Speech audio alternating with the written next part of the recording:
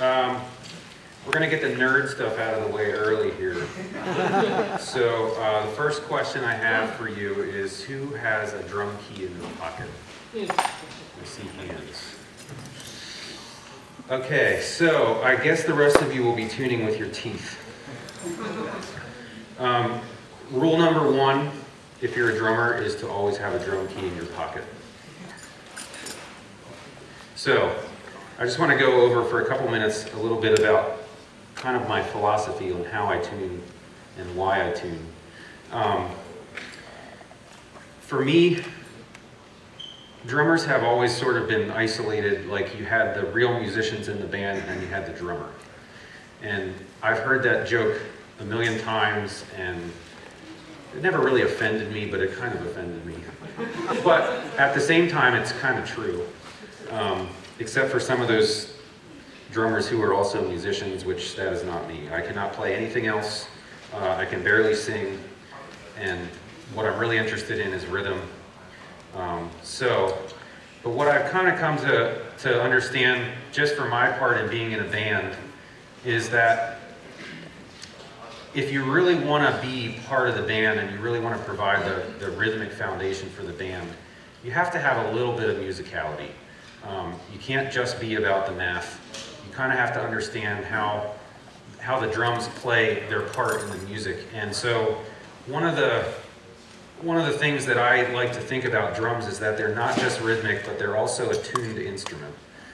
They make pitches, and the more control we have over what pitches our drums are making, the better that our playing and our sound is going to mesh with the rest of the band. You know, one of the things in a live band situation is you've got 8 to 10 open mics on a drum kit.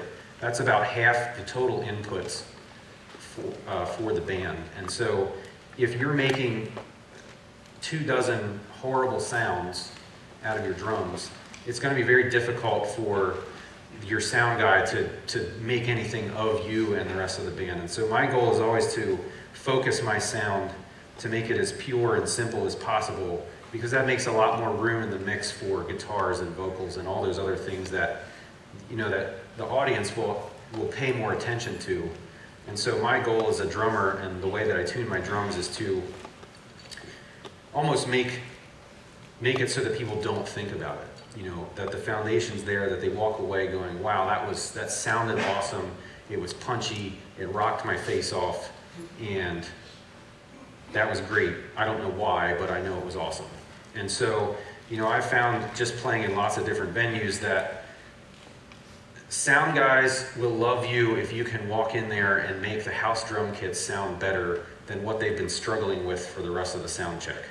And so, you know, if I can walk in there and tweak a couple things and make that drum kit sound better, he's going to be more into my band than the other bands that are playing that night. And that's good for my band, and it's good for the audience, and it's good for the club. So that's kind of why I pay as much attention to it as I do. I probably will take it to a much more extreme level than some other people, and that's okay. There is not a right or wrong way to do tuning. It's very subjective.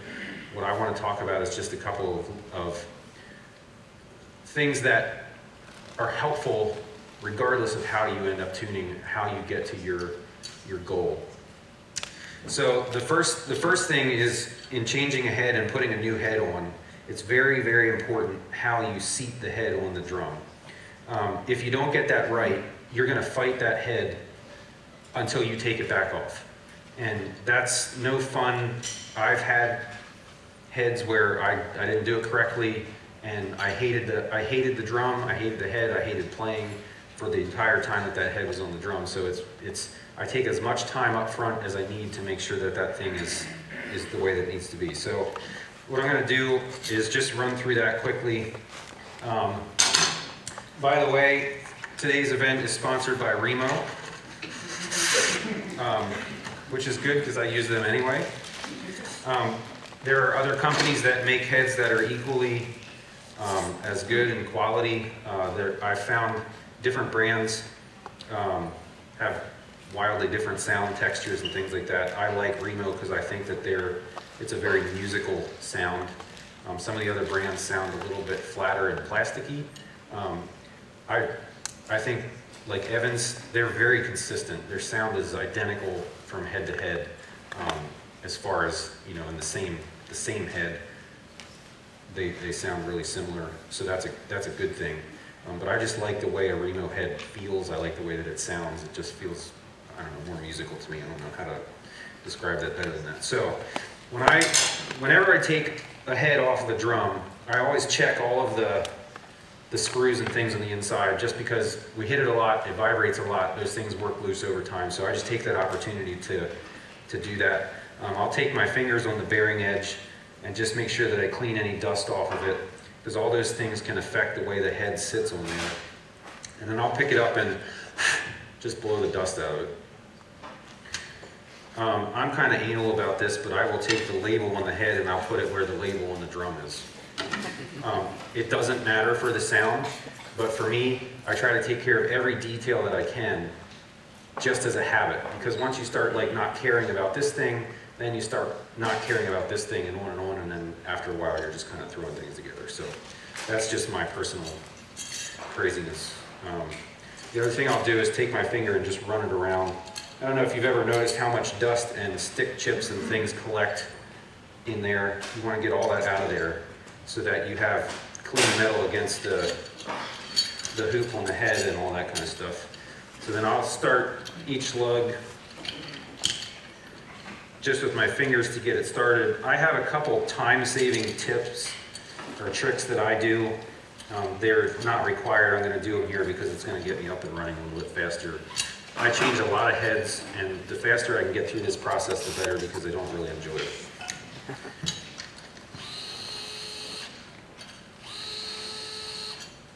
When I do this, I just make sure that I stop the lug before it gets to the hoop, because I don't want to accidentally tighten it down. It's very easy to make a mistake at the beginning of a head, and if you tighten it off center, you'll never get it back. And I've had heads before where I messed it up and tried tuning it, it wouldn't tune, and I just took it off and threw it away. And that gets expensive, so you don't want to do that. So what I will do here is I'll grab the lug underneath and up here, and I'll pinch it. And then I get an idea that I'm kind of seating the head evenly. When you change a head on a 10 lug drum, 8's nice because you can kind of do the cross thing. With 10, I'm basically doing a single across and then a double this way to kind of get it set. Die-cast hoops and flanged hoops work differently. Die-cast is much stiffer, and it'll kind of, one lug will affect the next lug more than it does on a flanged hoop. So then I'm basically just trying to get these to where I feel like they're roughly the same tension around the drum.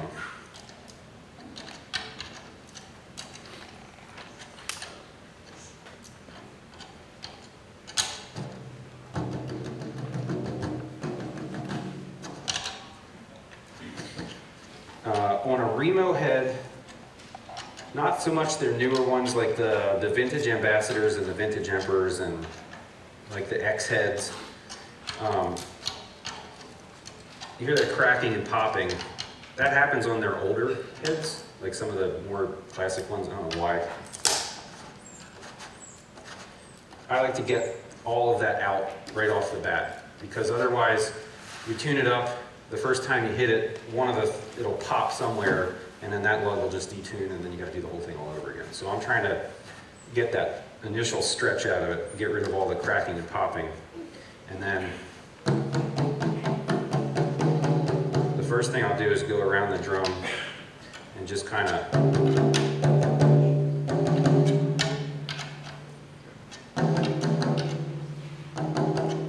one of my influences with this is a guy named Bob Gatson. He's a little bit odd. He's more anal retentive than I am.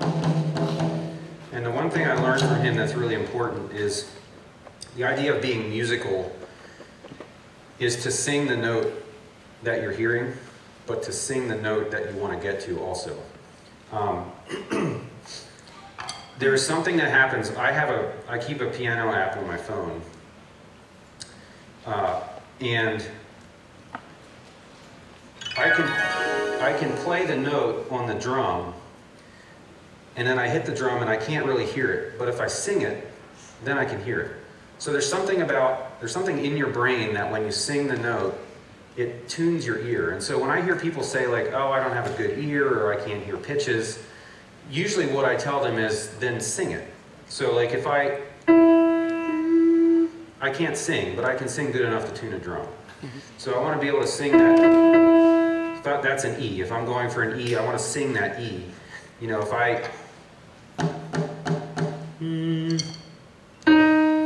that's an E flat. Once I know that, just having that knowledge in my head of where the drum is at, it gives me an idea then where I need to go to on the piano. So I tune to notes. There are guys that don't, and that's a perfectly legitimate way of doing it. I tune to notes because it makes it repeatable for me. Like I can get the same result every single time because I have this telling me where I need to get to, and I know when it's right. So one of my time-saving things is a tension watch. There's a drum dial. They basically work the same way.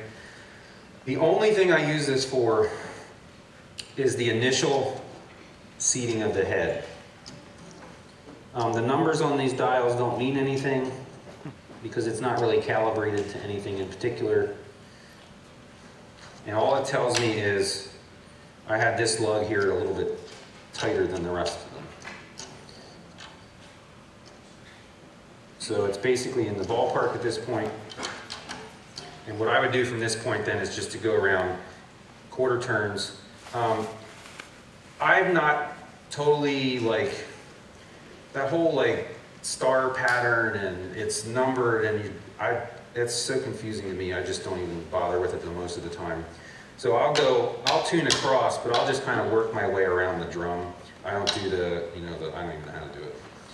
Some guys will actually write the numbers on the head so that when they tune, they can go through the sequence. I just don't find it all that important because generally, like from this point, I'm going to tune it up fairly quickly because I need to get up to a particular pitch. But after a while, you're dealing with such small turns that I just work my way around the drum. And I think that's fine. I've never had a problem with it. I'm sure that there's somebody in the world that would tell me I'm crazy, and they may be right. So that's kind of how I get the head ready to go. So at this point, then I would start working with getting it up to the exact pitch that I want. A trick for the bottom head when you're tuning, some of you may already know this, is to pull the snares up and take a stick and lay it across there. And then you can tune that head without the snares being a problem. So you don't have to do the thing where you're holding the drum upside down so the snares hang off of it and all that kind of stuff, and you don't have to remove the snares. Pure Sound has those awesome snare wires now. It has the little clip that you pull out and you can pull the snare wires right off the drum. That's the greatest thing ever in the history of mankind as far as I'm concerned. I was skeptical when it first came out, but I tried it and I thought it was awesome. So what I'm going to do is just show you some other drums that I already have tuned up.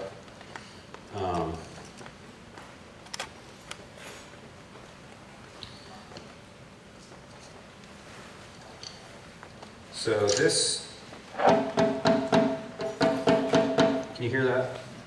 So I'm gonna try to sing that note. It's a C.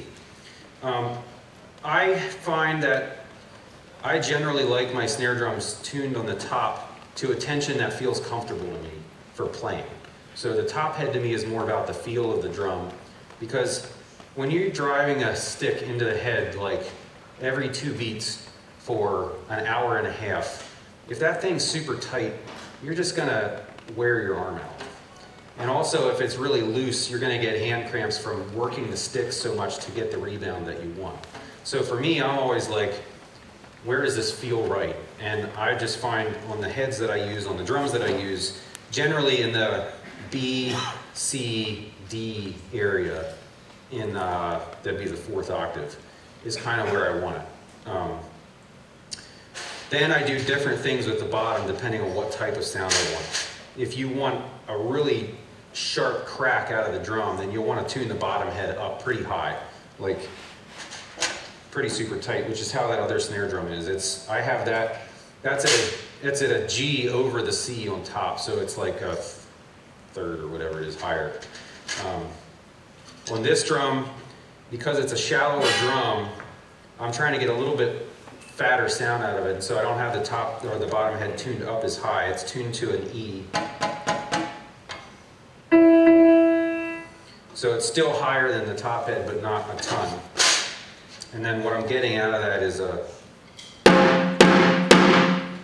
So it has that, the high end a little bit, but there's a little more fatness to it where you're getting some low end. So...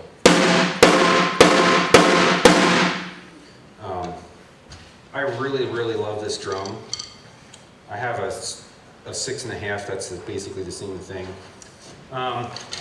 So with snare drums, a snare drum basically has the widest tuning range of any of your drums. You know, you can get, a kick drum sounds good in a fairly narrow range. Toms are probably the narrowest. It's really easy to make a tom sound bad. It's not as easy to make it sound good.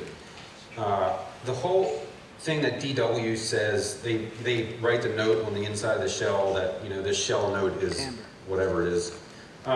You can do that with any drum, because all they do is pick the shell up and go and listen to that, and they figure out what note that is. And they do it without, I think they do it without any hardware or heads or anything on it. It's just the shell. But if you dampen the heads,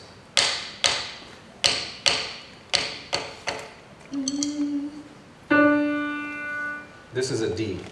It's just a hair below a D, but that's close enough. And all that, I'm not going to tune it necessarily to that note, but that tells me I got to be somewhere around there.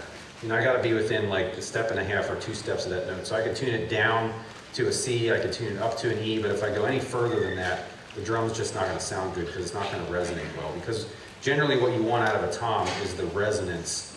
You know, you get the attack out of the shell, but you want the resonance. So the tom sounds fat and you have that kind of thing. So I did tune this to a D. One thing that, when you have if you tune the 2 heads exactly the same pitch, you'll get a really fat sound that'll ring forever.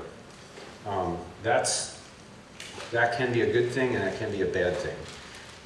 Most sound guys are going to tell you that they want the drum to happen and go away, because that's what helps them in a live environment achieve what they're trying to get.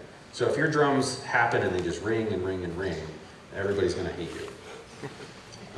So one thing that you can do is the bottom head, instead of having it tuned the same, is just tune it up a 1/2 step.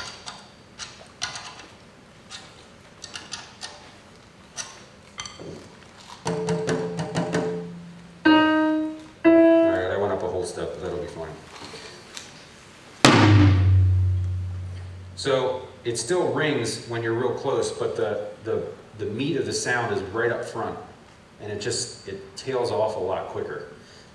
And then some guys use moon gel. I don't like moon gel because it leaves the gooey stuff on the head, and it gets on your sticks, and it gets on your fingers, and then it gets on your cymbals, and then it gets on everything, and then it's just gross.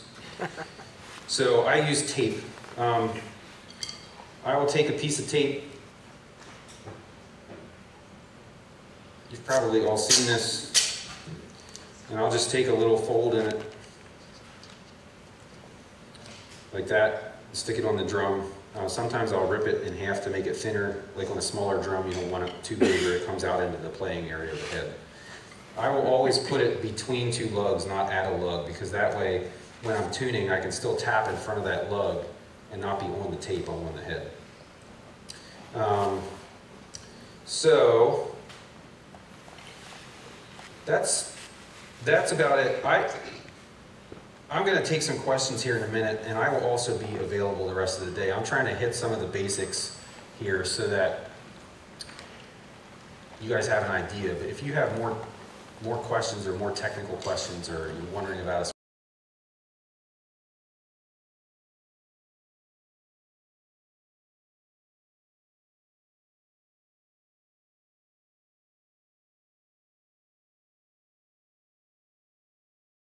questions. So, I think that's it for these.